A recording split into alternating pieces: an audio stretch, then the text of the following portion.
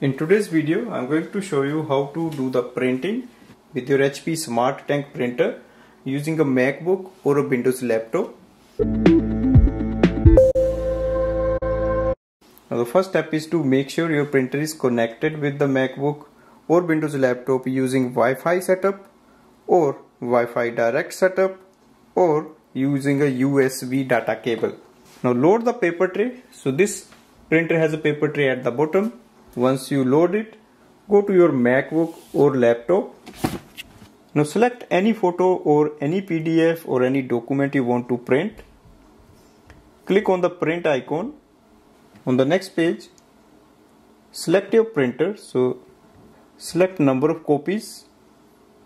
You can also select the size if you want the poster, multiple, booklet. So there are so many options. You can also change the print size if you want to increase the size or if you decrease the print size.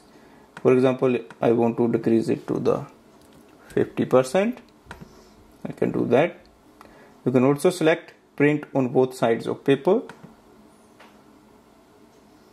You have the option flip on the long edge or flip on the short edge. So once you are ready, click on the print icon.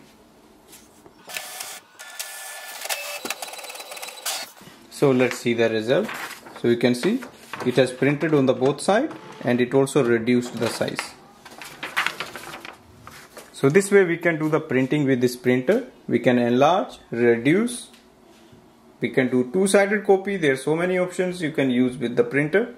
Thanks for watching.